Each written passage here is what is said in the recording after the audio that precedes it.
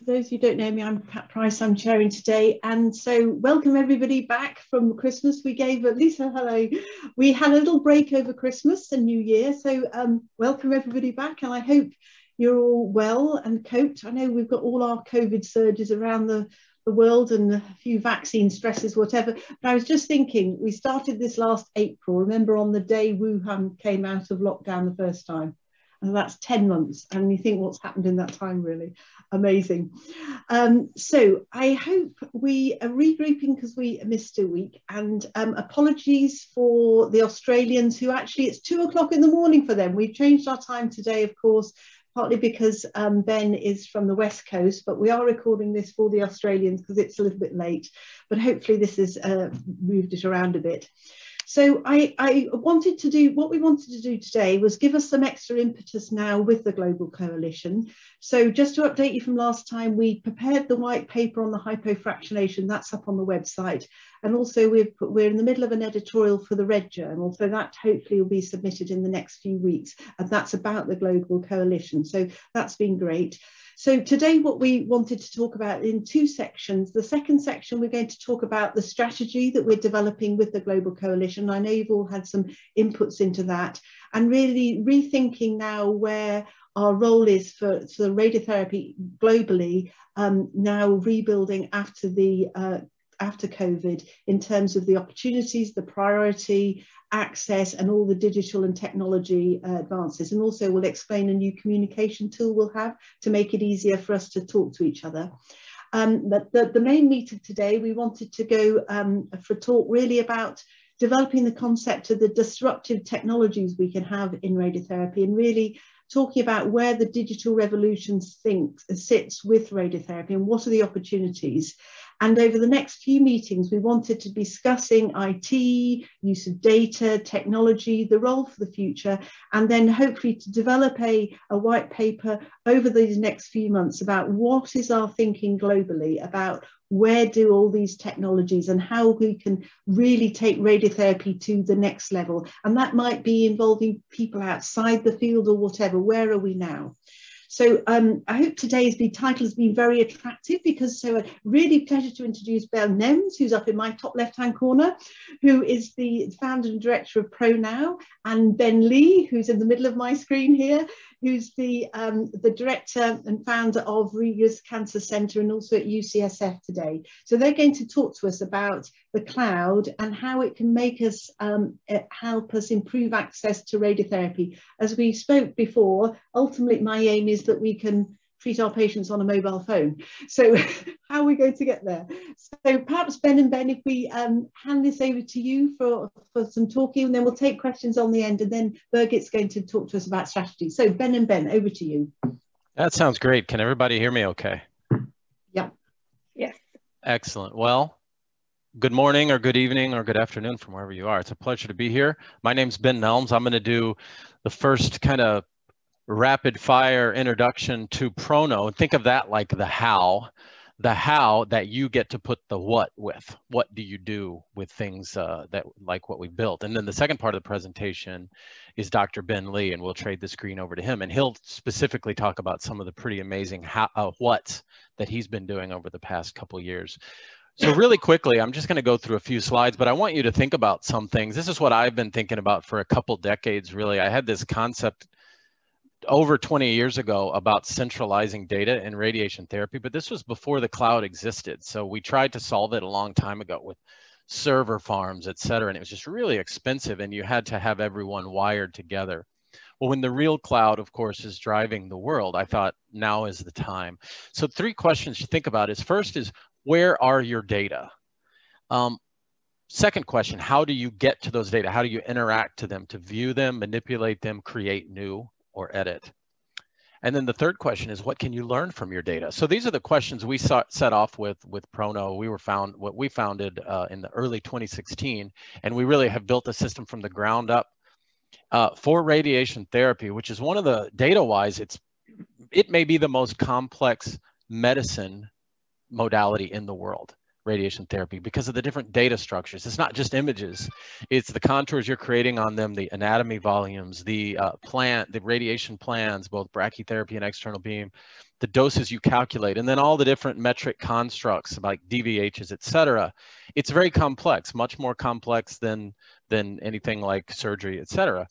So if you think about connecting on the cloud, you've solved where are your data. You've also solved how do you access to your data, because you can build a client. And in fact, we've built the client so you don't need any special hardware. You can log in from anywhere, Macintosh, Windows, et cetera, because we realize people aren't always going to be at the same site, and teams are not just over a network now, they're really global, or they should be global. And then what we did, we build in from the ground up, is how do you learn from your data? So it's not just, hey, I want to go and do some tasks. It's looking at your history and saying, what can we learn from that? And so just really quick, it's kind of a boring slide, but it's worth doing. This is like the lifespan of data on the cloud. It's not much different than how you manage data now, other than you now have access to it from anywhere. So it's the same data structures, images, CT, MR, PET, et cetera. You've got your DICOM RT structures, plan, and dose.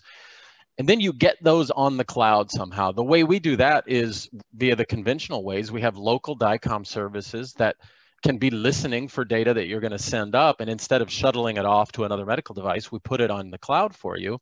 You can also do batch uploads, manual uploads. We are now configuring for big clinical trials, multi-institutional. We are putting in an auto anonymization feature that happens locally. But when you go on the cloud, one of the big questions is security, security. It's actually quite beautiful. We encrypt before it leaves. So we're encrypting the data, meaning if it goes and lives on the cloud is just a bunch of servers all over the place. If someone were to walk in and walk out with all the servers that were housing your data, they couldn't do anything with it because it's all encrypted. It doesn't live there as DICOM files. What it means now is that with your applications, you can now interact directly. You log in, you have all the terabytes of data, the access to. You've got a team that is now connected just with internet connections. And then if you ever need the data locally, you just send it back to your local system.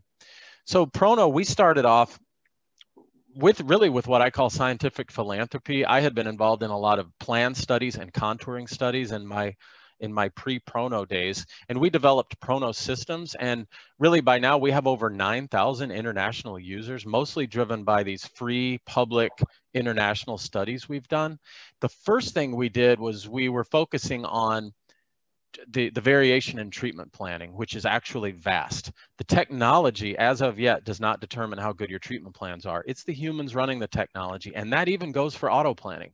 So auto planning has not quite arrived that you can just turn it on and have it be the perfect plan. It's still very much driven by the pilot. So we based these quality systems on the Plan, Do, Study, Act. In our particular case, you build a library of standards. Then you create online tools to do exercises. The do part is that people can log in and do the exercise. We actually created both planning and contouring because those are two high variation pieces where the actual individual and their skills and their experience and their training determines the output of their work. Then you get to see, how did I do? How did I do not only versus in an absolute way, what's my score, but how did I do versus anonymous population of my peers? And then you get to act. Where are the areas of need? What modalities are performing better than others, et cetera? So when we did this for treatment planning, we specifically made a system. It exists today. You can create a free account and go check it out, where you can go and do any number of treatment plans. The anatomy are provided, the actual scorecard is provided. So when you've generated your plan, you just upload the DICOM, you get your scorecard.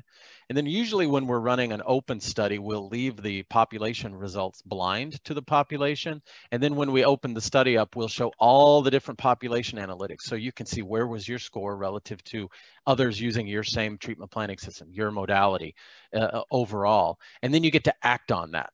What you thought might have been the best possible plan, you may have a rude awakening, or you may not know you are one of the best treatment planners in the world. And we have had a lot of fun with this, and it's done a lot of good. The other thing that we focused on with these quality systems is contouring. So we actually have a system where you can log on, choose from a library of contours, draw it, see how you did versus whatever physician team of experts provided the standard, and then see how you did versus the population. And also do things like consensus maps, and you get to keep practicing. So we're pretty amazed to see the variation when people try for the first time. But then as they practice, you get to see the performance tighten up. So those are the quality systems, but really all along we were building the architecture for this cloud-based RT-PAC system.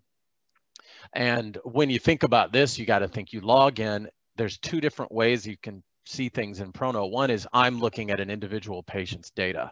So you get to dive into the images, the structures, the plan, the dose. You get to edit structures. You get to assess plan quality, and you get to start accruing all your patients with these really high performance navigation tools where, again, the data are stored on the cloud, so you can access it from anywhere and you can share it across any number of colleagues. So things you can do, and I have to go through this quickly so we can start hand it off. But obviously along the timeline of radiation therapy planning, it's easy to do image view, contouring, plan quality review. So really this becomes this universal architecture for where your data live. But you can use any planning system you want. You can use any dose calculation you want. You can use any delivery system you want. It's where those data are that matter. So I think of Linux, I call them photon printers. Treatment planning systems are plan makers. We need to start thinking about what things do what across the workflow and stop thinking so much about products, but more about applications as well. Let me just show you some of the tools we have. Here's a small cohort of patients where that scorecard, you now get to see it's a distribution. So you see these box plots showing you across this population of patients treated the same way, how did they perform versus each other. You can start diving in and looking at variation. This is a lower left is what we call the population DVH. It's for a single organ. What's the variation of DVHs across all similar patients? You can interact with histograms. Click on an histogram and figure out which patients have a data point there, or click on a patient and figure out where they are in the spectrum. Same with scatter plots, because you don't just want to study variation, you want to study correlation, hopefully finding some very useful and sometimes surprising predictive value of metrics. So ultimately you can be building these scatter plots, and now your data are not just being stored, they are being used. And that's really kind of the heart and soul of ProKnow. And this is my last slide before I hand it off. Now, not just for clinical usage and as your RT-PACs and archive, now you start thinking about, oh, wait a second. This can be used for an education, benchmarking across multiple institutions, not only within a network, across the world. So we have had a lot of groups start using this to do international training and just building anatomy atlases, building planning atlases, letting people upload case studies and then sharing those case studies with the world so that they can learn, they can sit at their computer, log in and start learning, even if they don't have the equipment yet, or they have the equipment and they don't know how to use it yet. They can start interactively learning because we're sharing. We're sharing the knowledge and we're sharing the expertise. One last slide that just I'll throw. We built in an API, so a lot of you people are going to be hooked up with software engineers or research sites. We've put in an application programming interface so you can house your data on ProKnow and do a lot of research tools or other tools. And in fact, some of the tools that Ben Lee and Rayos Contra Cancer have been using using a product, a third-party application I wrote that just does some batch analyses. So that's a little bit on what we've built. That's the how you can do things. Let's talk about some of the things you can do, the what. And with that, I'll turn it over to my friend and colleague, Dr. Ben Lee. Nelms, thank you so much. As usual, your work is so impressive. And a little bit of a backstory. When I was starting Rayos Contra Cancer, I quickly became aware of ProKnow and saw everything that they could do. And I just thought it was incredible. Wasn't sure exactly when the right time to reach out to Ben Nelms was, but I think it was a little bit of a by chance. We shared the same name. I thought it was a sign. And then the rest is kind of history. He was incredibly kind. He believed in my vision, even though at the time I was young. I was a medical student, but he saw the potential of what this could be. taking his technology and putting a vision and mission behind it. So with that, I'd like to start the second half of this presentation.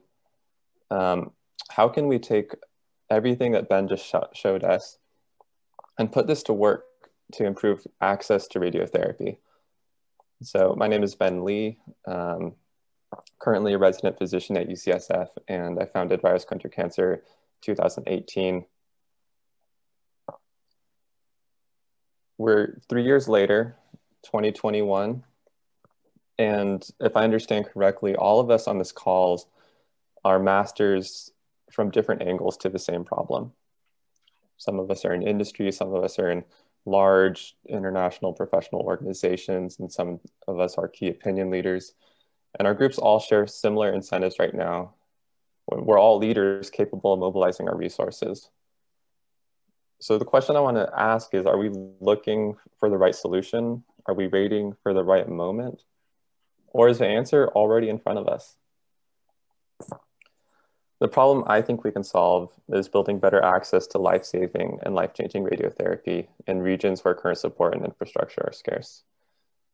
And right now, industry is working, governments and other organizations are trying to help install new radiotherapy equipment. Countries and organizations are working to supply personnel and clinical staff. We have new technology up and coming to perform modern, high-quality radiation treatments. We know this can help improve the efficiency, the productivity, and the throughput at these clinics. And measurable success and ongoing measurable improvements can help us get rising support. We have the Marie Curie legacy, which is showing the cost efficiency of radiotherapy. For every €1 of investment, the health system benefits €5. And this is just the beginning, I think, that we know that radiotherapy is an investment and will help create a world with less suffering. And I think that's why we're all here. But how do we get from here to here? I think this is where a lot of us are struggling. And today I want to propose how we can bridge this gap.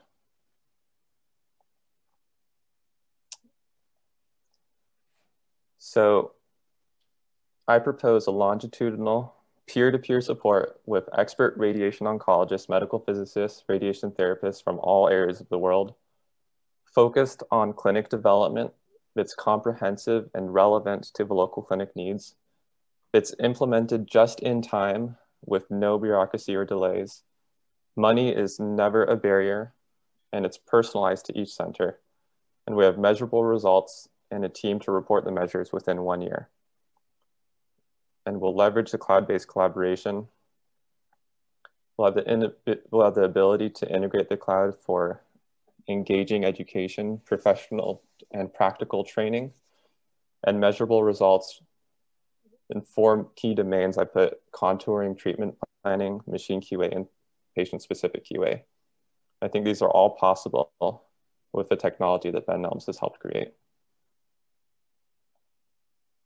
This is our opportunity to change the world.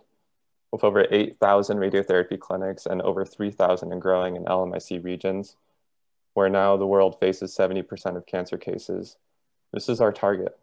Clinics in these developing settings that have the motivated staff, and they either already have equipment or are planning to receive the equipment soon, and they just feel that they need more professional support than what's available to them locally.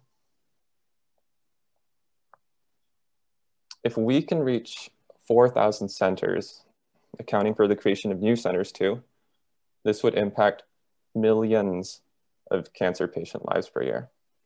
It would save lives and make lives better. In each center, roughly 5 to 50 clinicians, 1 to 8 linear accelerators, 0 to 1 brachytherapy units. In my experience, the volume of patients treated ranges from 200 to 1,500 per machine, and per brachytherapy unit, 50 to 1,000. So doing some math, you see that this is approaching 10 million patients. And if we can empower local leaders, strong learners, and new teachers locally, then not only will we have helped patient lives, but we will have altered the landscape of radiation oncology. And taking this a step further, If we can inspire and engage a new generation of global oncology-minded young professionals, we will set the stage for a new landscape of cancer care. All of us here are kind of special. We've found ourselves in this niche from our organizations. You know, we're the ones that gravitate towards this global oncology problem. A lot of us are kind of middle or later into our careers. Imagine if we were here from the start and we could build a career focused on addressing this issue. So how do we do all this?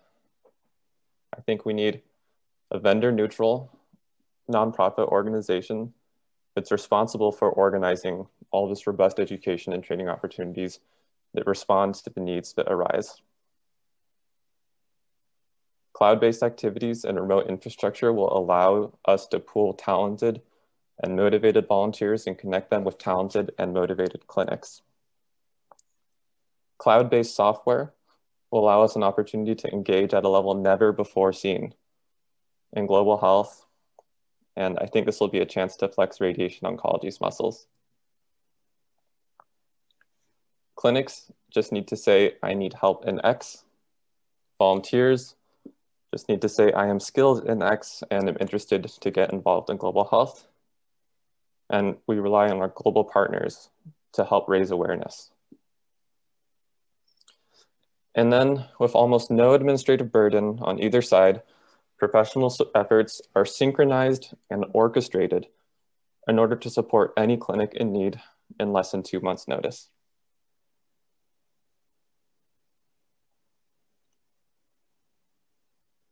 This isn't just a dream, this is something that we've started to do.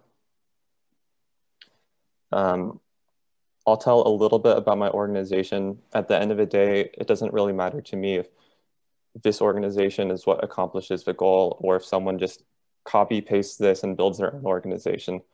All we care about is the mission and achieving the outcomes. So I'm going to try to share as much as I can so that you can see how simple this is and how in front of our eyes we could make this happen. We work with existing radiotherapy clinics, and we try to enable the resources that are already in place. That doesn't cost a lot of money. Our programs focus on education and training in areas where support is otherwise scarce for radiation oncology. And then in parallel, we have a lot of motivated people all starting to help in new ways as they become engaged. And what the organization does is we create, administer, and measure these longitudinal training programs. Each program has been developed by a lead educator and is supported by several other educators who teach sessions throughout this longitudinal program. Each session is bite-sized for the clinic so that it works for them.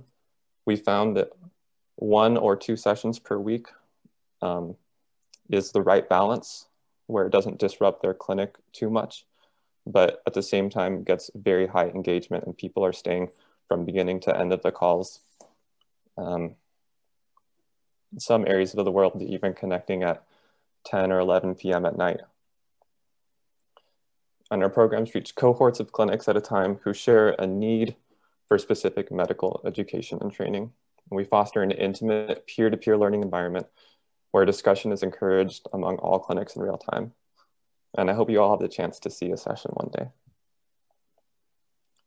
But this is a way for everyone to join the mission, beginning with this 2-month pre-launch phase where we recruit the clinics who all share that common need, find the educators who can help fill that need, and then we perform our education and training program, which is almost like a college quarter course.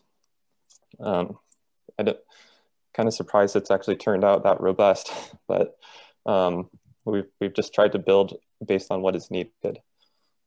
And pre-COVID, we would complement this with on-site visit.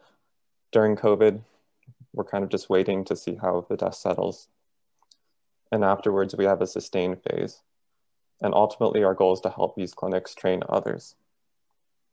And I think that cloud-based collaboration should be a new standard for global health programs in the world. I have no doubt about that. And this is what a program may look like. How many of you can think of 5 or 7 radiation oncologists or medical physicists who would like to help if someone told them, can you volunteer 1 hour of your time? And this is really an example where teamwork makes the dream work. This was our SBRT SRS training program for a clinic that had just upgraded to this technology. Didn't have any SBRT or SRS training programs available in their country. And they found that this was incredibly useful. Organization is really the key ingredient, not money. And here's an example of our Radiotherapy curriculum. In our first 6 training program offerings, we've included this SBRT SRS, as I mentioned, our HDR Radiotherapy, specifically focused on medical physicists, because that's actually where the gap was the greatest. IMRT for physicists and oncologists, IMRT for radiation therapists, head and neck contouring plan and evaluation. And then this one was ambitious, but transitioning from 2D to 3D. And you can see the composition of each is multiple supporting educators and sessions. And actually lately these courses are pretty impressive. So I want to share a little bit about what the clinic experience is like, because I think their words will speak much louder than mine.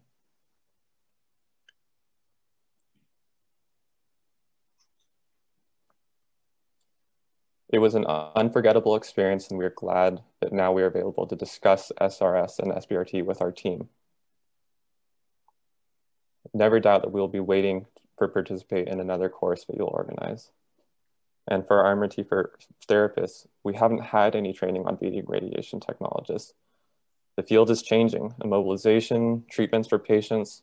So education like this is very helpful, and it's been a long time since we graduated. All the instruction on VMAT, image verification, et cetera, is helpful. Some topics are reviewed and some are just great to have dedicated teaching for medical technologists. For our physicists, we implemented some of the QA protocols and are starting to make those strict. We're following each step of the way. We have also started to take advantage of the planning techniques that were shown. It has all been very helpful. The timing is perfect because we are just starting to use VMAT. This is the perfect scenario where you are giving them exactly what they want. And I think that's what we need to do. HDR Brachytherapy. Dear Ben and all the RCC staff, I hope this email will find you in the best health condition. We are well. I'm very pleased with the work done by RCC. It was very productive for us, and we were able to gain a lot of confidence in developing high-dose rate brachytherapy activities, from implementing a new program to the best dosimetry planning techniques. The country, the hospital, and radiotherapy services, and professionals involved in this training program, we thank you with all our heart. We look forward to sharing all our future practices. So these programs are making a big difference. And I want to highlight this one because this is the program where we use ProKnow the most. It's our head and neck contouring and plan evaluation. And I think it's the most comprehensive contouring curriculum to date. Every participant contoured an entire head and neck case as part of the enrollment, and also contoured an entire head and neck case after the course. We're analyzing those results right now, but you can see some ways that we integrated ProKnow throughout the course to make it interactive. Here, different participants took a stab at all contouring the CTV. Here we had an exercise on plan evaluation where we showed 2 different plans, and we asked the audience to say which one they would use. And we had the dosimetrist present to discuss the pros and cons. And here we have an expert head and neck specialist here to show how he would contour. And this is something that you can't get in a research article or in a textbook. For most of the participants, this is their first time watching someone contour in front of them. And that knowledge is so precious to them. We're saving recordings and sending it to them because they ask us to. And we're trying to make these more widely available. For the 2D to 3D program, I wasn't sure exactly how successful we were going to be doing everything virtually. There's just so many things to consider, but I think this quote says a lot. Even if we had years of experience with 3D, we learned a lot of new things, and it has definitely changed my career.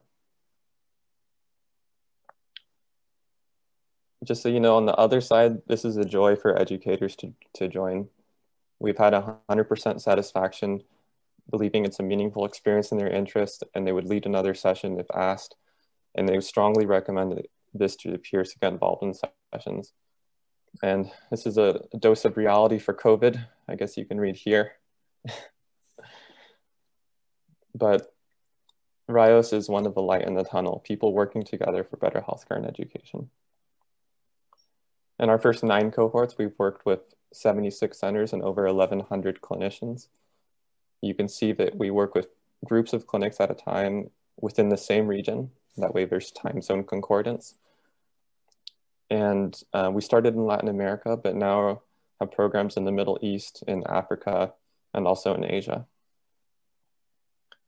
And we need to go the next step. We are committed to empowering clinics to become future trainers.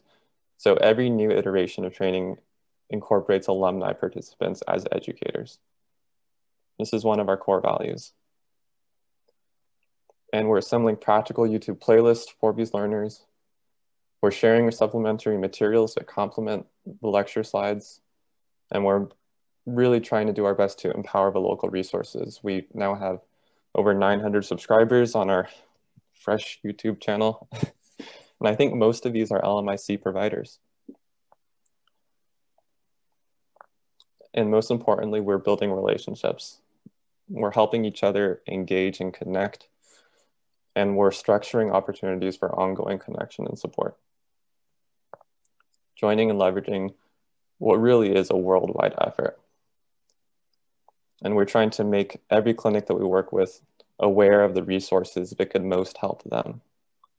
And they build trust and confidence in us as we work with them over time, and they start to use these resources. So this is the roadmap I propose.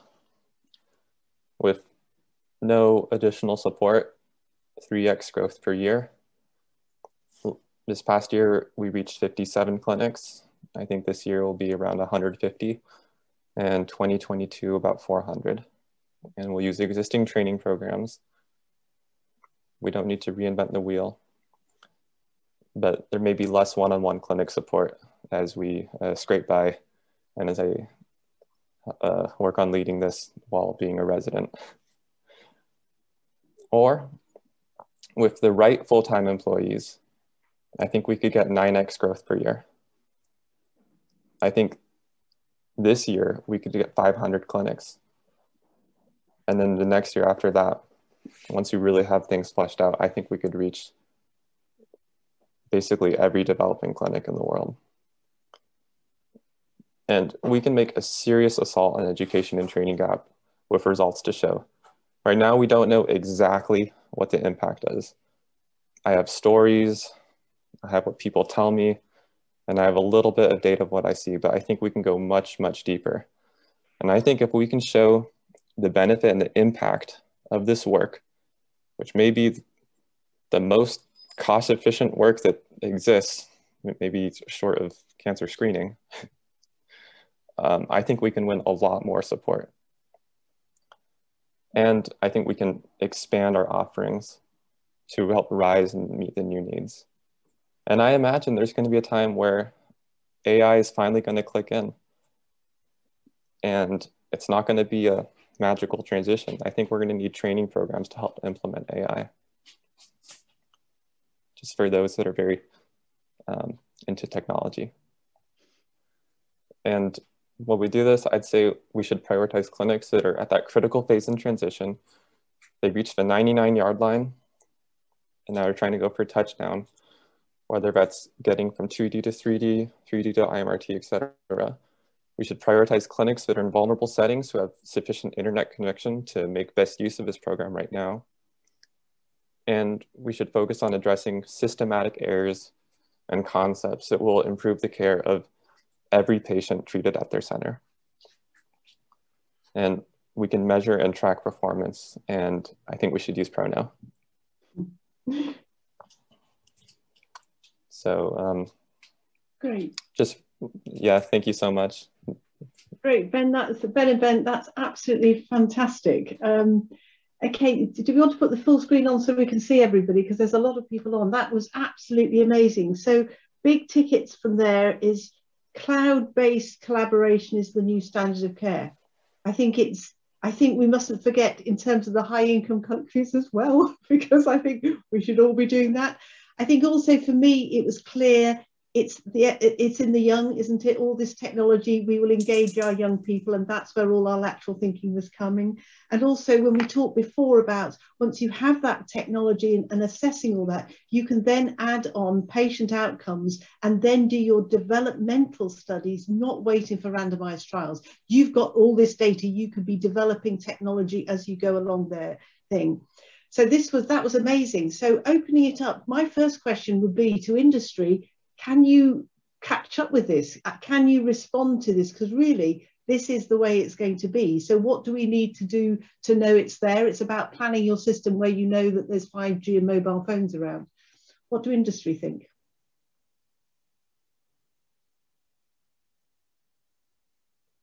Speak somebody. Take yourselves off mute if you want to speak. I can't see everybody. There's so many people on at the moment. I might just kick it off. This has Yeah. been Nelms. All into, well, you know, because I hate to say ProKnow, but I can say we built it to be universal. So all industry already works with ProKnow. Oh yeah, no, I'm just thinking more in terms of our other technology building into it, our machines, our equipment. What are we all thinking enough? And in terms of our processes and our teaching, are we all thinking the cloud's there, this is going to come? Because technology has been so fast, hasn't it? And COVID's making us go so fast. So it's really in the response to that. Perhaps that's too big a question. What do our clinicians on there? I see Louis and Mel on and lots of people. What's Sorry, so apologies, I didn't have the video on a bit earlier. I mean, I can definitely speak a little bit to that from an industry perspective. Thanks, Ben and I, we met in former lives, and it was a fantastic presentation. And I think what I want to do is first commend, obviously, you know, Ben and his part and ProKnow, because the technology has really been one that has stimulated a lot of thought for years, right? It's not today. And then what I just wanted to add is that I think it's important that all of industry, or it's important for the wider community to know and be aware and be comforted, rather, let me use that word, in the fact that actually all of industry is working in this direction. That, you know, all of the different stakeholders and players in this space, and I don't want to speak about anyone specific, I'm not going to speak specifically about Varian, because I think this is not a point of promoting any individual company, but rather to inform those that are out there that all of industry are developing all types of platforms and capabilities that are cloud-based, that are native to cloud, that interact from the cloud directly to machines, as you mentioned, that are about aggregating data, about facilitating use of technology, not just in clinical use, but also as described in education and training. So I think it's more just to reinforce the fact that absolutely we're all working on this space. Absolutely, we're all fully supportive. We see it as the direction of travel. COVID has probably accelerated it more than anything else and brought it into light in terms of... I think that's right, because COVID has really pushed this. Lisa, can I just bring you in from the sort of the third world, so low and middle income? How quick do you think they could respond? Can you see what barriers are there, or is this going to be great for advocating there?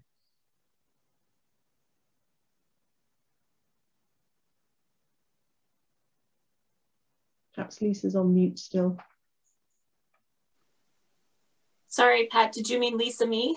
Yes, yes, sorry, okay. Lisa, you, yes, yes. Because you were talking to, speaking to the clinicians. So again, because I'm not a clinician. They weren't responding to me. But we work at the Program of Action for Cancer Therapy. So again, from the International Atomic Energy Agency, I know we're looking at ways to deliver training and capacity building in a virtual way. And so I know, Ben, you were just mentioning at the end that you're using existing platforms. And so I would just point to the Human Health Campus. I don't know if there are any of my NAHU colleagues online, but they've built up a lot of these virtual training even before the pandemic. But the activities are really well utilized now when people cannot travel for that in person. So I think it's great and definitely could be utilized. Thank you. Any other comments from people? Yeah, I'll just ask the clinicians. So I'll good, thank you. Make a comment. No, first of all, I really appreciated both of the presentations, and was not personally aware of you know, either of the projects, and in some ways, you know, both of them are unique and interesting, and you know, I intend to explore both of them in a little bit more detail to understand, you know, the idea of creating a cloud-based sort of universe for radiation oncology. You know, I think makes a lot of sense to develop resources globally to provide, you know, a standard of care is going to be extremely hard to is going to be extremely hard to stand up, and so the idea of being able to plug into an AI or a cloud-based type of decision support algorithm with you know, all the tools that you need to provide care, I think is going to be great. I think, you know, the question is going to be, you know, access, and as much as, you know, it was alluded to, you know, we don't want to get into the vendor wars. You know, there is, let's just face it, competition between the vendors in terms of, you know, who's supporting what, and having been involved in the iHero project, you know, for quite a long time, I think, you know, it's time to, you know, it's time for the vendors to sort of say, you know, neutral on this, you know, let's look for the greater good, you know, to some extent, because I do see that as potentially a limiting aspect. But I think in terms of Ben Lee's work and the idea of just enabling people around the world, I think is you know, is phenomenal. And you start plugging this into a cloud-based system, and you know, you're going to be able to provide, you know, standard of care and just the craziest of places. So so kudos to both you guys on these efforts, and I'll probably be pinging you, you know, just to get some further information. As an older generation person, you know, from Ben Lee's perspective, I also have some faculty that have been involved in India and other places that I'll be plugging you into. Yeah, no, Louis, that's a great contribution. Yeah, I think this has been really exciting. So I was thinking we're just going to go on to Birgit now and some strategy, but perhaps be thinking about and do feed in. Birgit will tell us how in a minute to think about where we need to be thinking in this space. What other people do we need to bring into the discussion? Perhaps thinking about data and outcome data, how to feed that in, and what do we need? This is the time and space to be really thinking laterally now. Perhaps we need more younger people. I like this, our generation, Louis, I like that. Right, so fantastic. And so Birgit, just for the last 10 minutes or so, you're just going to update us on the strategy and some communication and where all this, how we're sort of building this through and how we can really make a contribution in radiotherapy now by being disruptive like this. Yeah, thank you, Pat. And maybe before I, just from a flow perspective, since we were having a discussion, All of you will be receiving a message after this call to join our Slack group. For those of you who aren't familiar with Slack, we're using it as a platform to be a forum for discussion.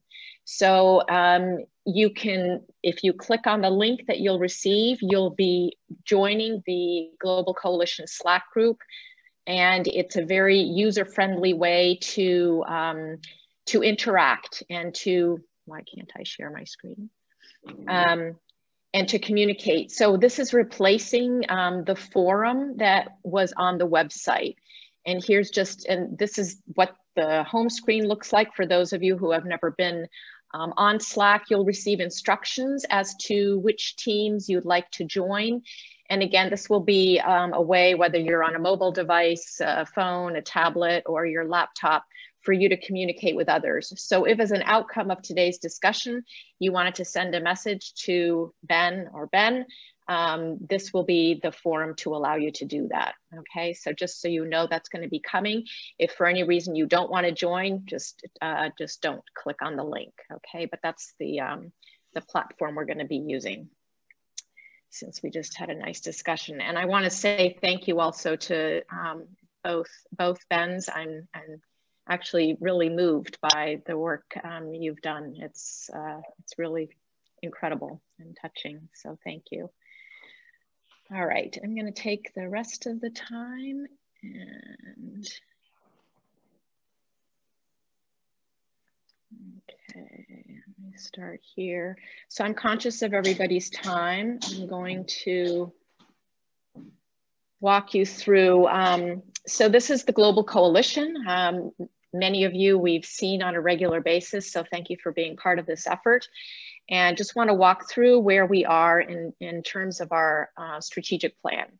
So we have defined, and thanks to all of you who have been part of the contribution to our vision and mission and values, we've had a lot of very important input from many of you. So I want to thank you ahead of time. And really, you know, what you heard today is a direct outcome of what the Global Coalition has been working on. Which is a world where access to quality radiotherapy is universal and equitable. Our mission or purpose is to save 1 million lives each year by 2035 through worldwide understanding and proactive implementation of innovations and best practices in radiotherapy. And I want to highlight innovation and best practices. That's something we're focused on. Our values are innovation, agility, collaboration, and patient centricity.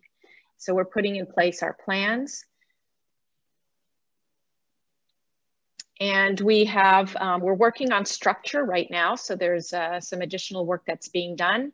Our core leadership team you see here. So there are 5 of us. We have, these are the founders. We've had input from many stakeholders, which is really highly valued. We're working with partners, organizations, and individuals in country. We're putting in place an advisory board to provide governance and strategic input. And we're branching out to a community network. So many of you here today, these are individuals who form our growing community. Who we are and how we lead. So it's important really to talk about who we are. We're a global, multidisciplinary, innovative, collaborative community of experts and stakeholders, and that's who you see here today. We provide leadership up, across, and down. So through policy shapers and policy leaders, creating really what we see as a global movement of access to radiotherapy. We're leading through the radiotherapy professionals. So again, catalyzing innovations, whether it's through delivery, planning, automation, what you heard today, standardization, leveraging artificial intelligence and the digital revolution. So this is something we really want to harness and bring together in one hub. And leading across the cancer continuum. So although we want to make sure that there's access to radiotherapy, quality radiotherapy for everyone. We realize that this needs to be done across the cancer continuum, all the disciplines, including prevention, screening, diagnostics, treatment modalities, and palliation. Very important that that we have a global health perspective here. As you see today, I mean, we have over 30 people joining and listening, and this has been the norm for all of the pretty much monthly webinars that we've had. We have a global and growing reach, and you just see here a snapshot of the types of organizations encompassing industry, trade associations, radiation oncology societies across the world. So from Estro to Astro to Jastro, really across the globe, and we're really proud of that. So what have we achieved to date? We were founded in April 2020, so we're not even a year old. And initial focus was on the impact of COVID, and that's now expanded to radiotherapy trends and innovations as part of cancer care, as mentioned. We had a launch with the Lancet Oncology publication. And since then, as I just mentioned, we've had regular webinars with expert speakers on key topics, as you heard today. We've conducted interviews with 20 global experts and stakeholders to really make sure that this global coalition has value and that we're complementing the other organizations that are working in other either functions or disciplines in the cancer space. And we have, as Pat said initially, we've published and have communication, which you can see on our website. We have white papers. We have the presentations of all of the webinars that we've held to date. We're working on right now finalizing a Red Journal editorial on the Global Coalition and really beginning to have momentum around acting as that hub for anybody who is looking for expertise. So a snapshot of the objectives, 3 of them: catalyze for innovation, advocate for access, and lead collaboratively. So I'm not going to read everything here, but really we want to make sure we bring innovations like the ones you just heard about to ensure that we're connecting all the global experts and stakeholders in this inclusive forum to hear and learn about what's new and what's coming. Advocating for accelerated and widespread access. So this is ensuring that national and international cancer plans include radiotherapy, that reimbursement is considered, that radiotherapy is published as really clinically valid, economically justified, and patient-centric.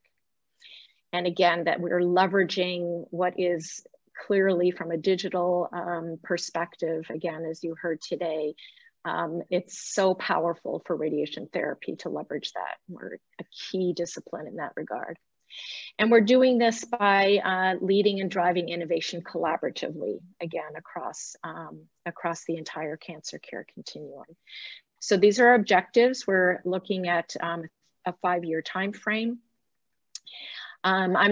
What we're linking with, we realize that the outcomes of our efforts are very aligned with what was published in 2015 in Lancet Oncology, which is really a seminal publication around the value of radiotherapy and very specific actions and targets that will help drive that access to radiotherapy. And what we're working on with certainly in fact, the authors of this publication who are supportive of the Global Coalition is to update these key actions and also to update the targets. And we hope that by doing that, by focusing on our strategic objectives, that these outcomes can then be realized. Our audiences are located worldwide. So at the country level with public health officials and policy leaders, payers, education, patient advocacy groups. Again, I said earlier, but we're crossing disciplines that impact cancer care. So from surgeons to medical oncologists, not only radiation oncologists, physicists, health economists, global health leaders, financiers, payers, digital telemedicine and AI leaders. So we really want to make sure that we're touching anyone who can impact cancer care and spanning the entire continuum. So treatment, prevention, screening, diagnostics, treatment, palliation, education, etc. So we're looking at, and here we are partnering with the stakeholders in that cancer care continuum. And really catalyzing action through expert networks. And what you heard today is an example of something that is taking place. Certainly, Global Coalition hasn't spearheaded that, but what we can do is we can bring experts like Ben and Ben to the Global Coalition to share what they have done with all of the other stakeholders that are on this call. And that's something where we feel we have expertise and that we can really serve as the hub for anything that touches radiation therapy and radiation oncology, that people turn to us. We have an inclusive forum. We're increasing innovation and access through evidence-based education and communication, which is on our website, and we're going to be expanding how we communicate.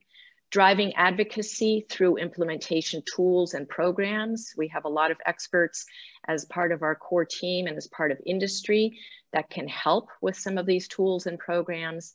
And we're partnering with key stakeholders, many of whom are here on the call, but also from a broader perspective, linking with pharma, linking with organizations who are here today, IAEA, WHO as well, and some of the larger groups that operate in a global capacity, UICC, CCAN, et cetera.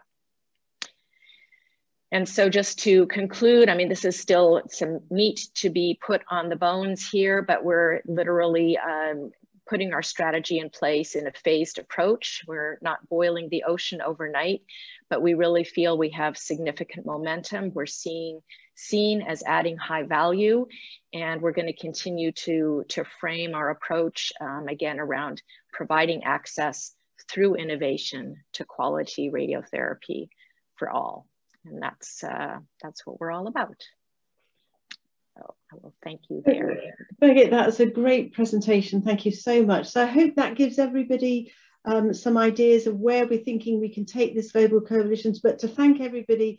I know it's been a really difficult 10 months for everybody, but I think coming together, number one, it's been lovely meeting everybody and sharing all that experience. But I think now, please do feel free to feed into where we see this hub, where we see this global strategy going, and also to be thinking by next week as well, next time as well, about what else we can do towards this white paper we'll do, starting off with this digital revolution here.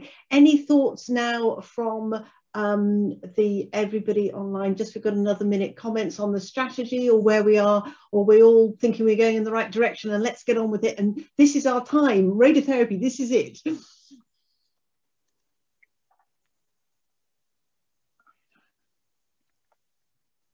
No, hi, this is Isabel from Isabel. Hello, yes.